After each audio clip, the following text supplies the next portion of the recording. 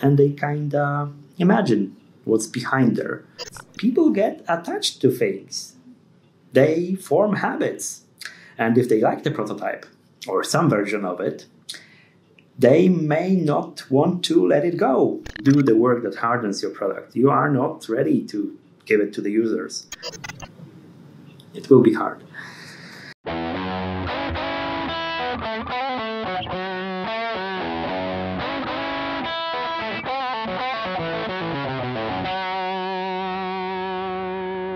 Hey, welcome to Coffee with Smok.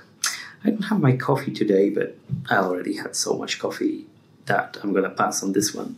But you grab yourself something nice and warm to drink and let's begin. Today I want to share with you guys a little story about the project that I'm currently working on. So normally when you deliver a feature or a piece of software, or even you build a software from ground up, you write a bit of feature, you prepare a code, and then you write unit tests for it. And then you write integration tests for bigger parts of the feature. Then you push this all through your pipeline, you push this to your CI, CD, and it gets deployed. But what if you don't really know how the product should behave, how the feature should behave, what it should do? You have rough guidelines, but you don't know all the details. So what do? Well, you have one option, which is write the software the usual way, the way that basically requires you to write your code, write your unit tests, run them, have unit tests passing, deliver that, and when you decide to change something, you throw away your unit tests, you start from scratch, you change the parts that are not longer correct, and instead what you do is you put new code in place and you write your unit tests again. And that's what normally you would do. So I recently learned about a new approach, which can also be very viable and very good to use if you take some assumptions beforehand, right? So the assumption will be that we are not delivering production-ready code. We are actually building a prototype. And the approach is called prototyping. Right. So prototyping basically means that we are trying to give the user maximal experience of the full-fledged product, but we are saying, hey, this is a prototype, and most likely we will throw away a lot of the current behavior of the system. We want you to tell us what is wrong with it. Is it behaving the way that you expect? Is it doing the things that you would expect in a way that is convenient to you, that is obvious, that doesn't raise any questions? Maybe we should redesign like huge parts of the system or even start from scratch. So there can be two dimensions of prototyping. Vertical kind of prototyping. You basically start from ground to the top, like bottom up, and you start basically with one single experience, one single feature, and you build it from ground up and you go forward, upward, until you have this single feature finished. Right? This is your prototype. This is only one thing that your system is doing, right? It's only this. And this is vertical prototyping. And we have second kind of prototyping, like horizontal one, and that allows you to like have entire workflow, entire system ready, entire thing, but you only support the main use cases, but you do it end to end. So user starts here, ends here, and has all of the features that are possible, well, roughly implemented. So we kind of started with this vertical prototyping, and it gave us a lot of understanding, like in details, how much we don't know.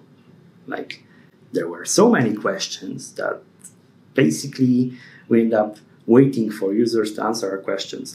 And the thing is that users don't always know the answer to your question because, well, for you it's obvious that you need the answer to this because you're designing the system and you're looking at this very narrow piece of software that does this one thing, and you know what variables you can pass to it, you know what are possible outcomes, you just don't know how to connect the dots.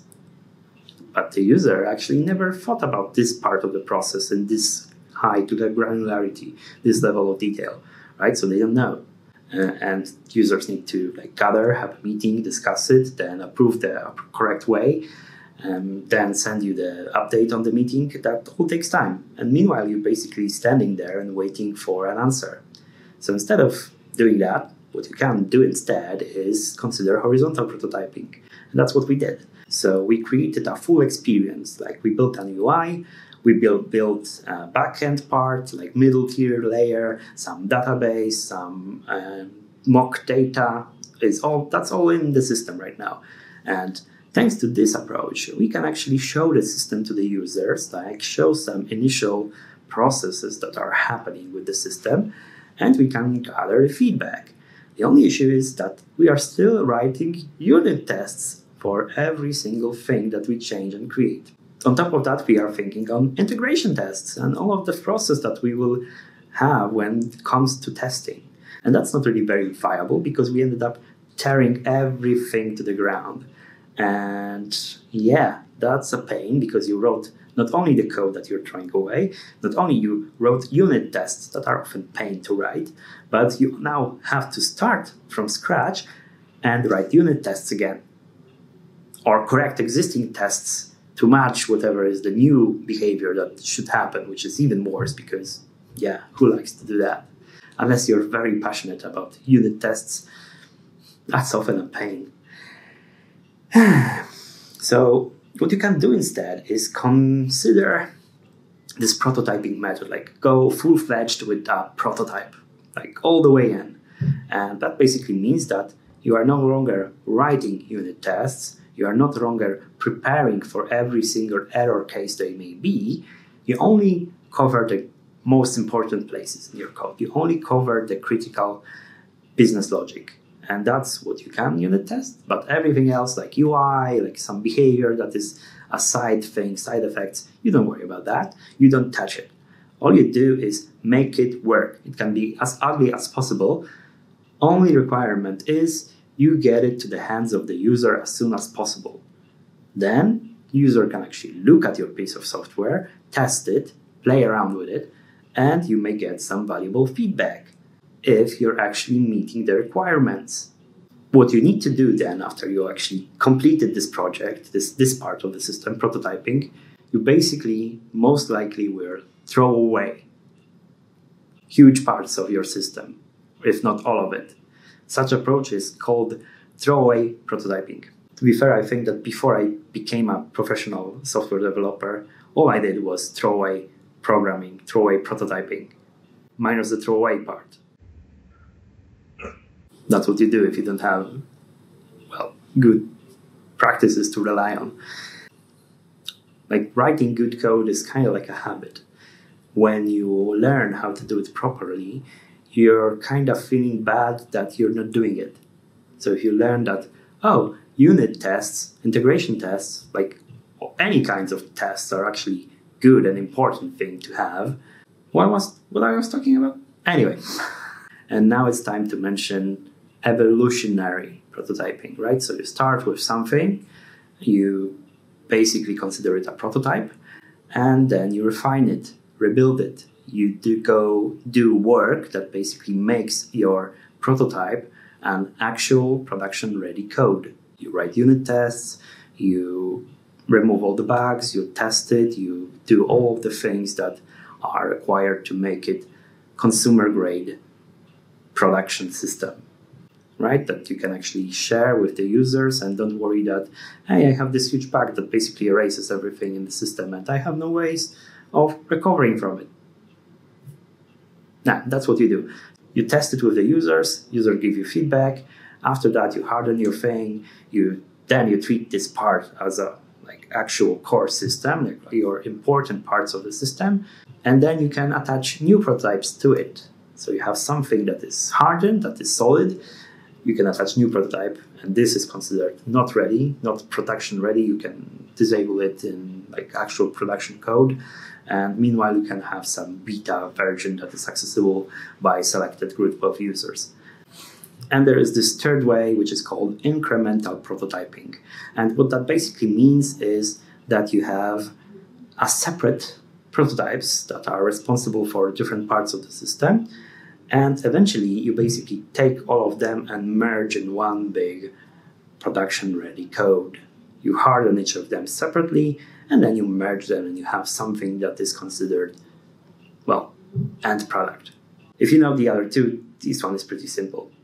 And the last one is called extreme prototyping. And extreme prototyping is used most often in web programming, when you have a web app. And basically what you do is you mock out all of the features, all of the actual services that are behind the UI.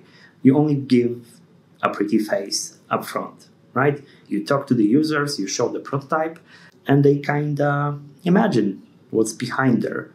You describe how the system will behave. Maybe you provide some mocked behavior with the JavaScript or other means of animating the UI, filling it with data that you need to show to describe the whole process.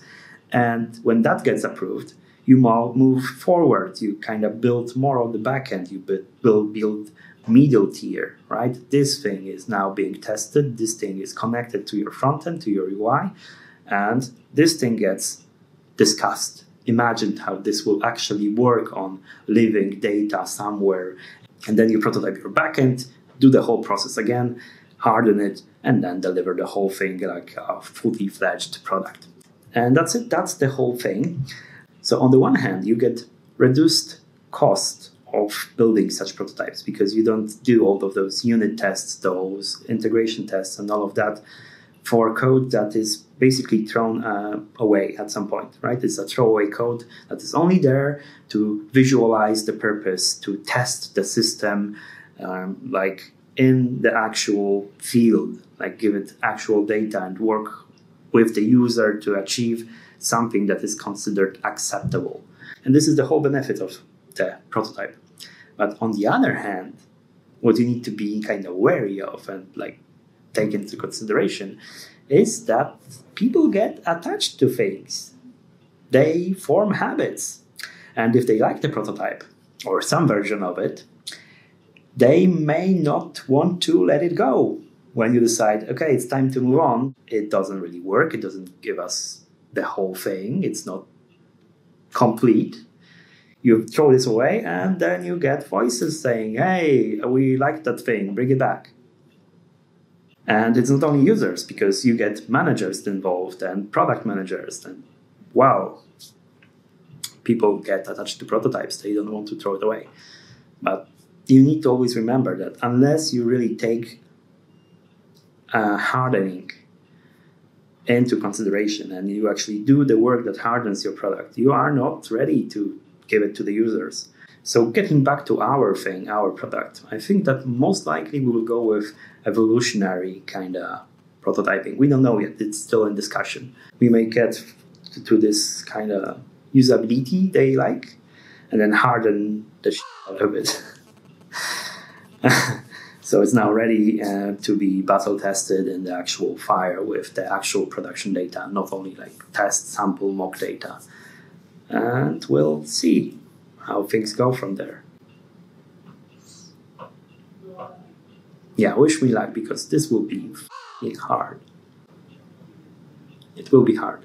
So this is actually the best experience ever if you can develop as fast as possible and try new things as much as you can, and then actually kind of distill the true value from whatever was built, whatever was created, and then you take it and do it by the book. You do all the testing and everything.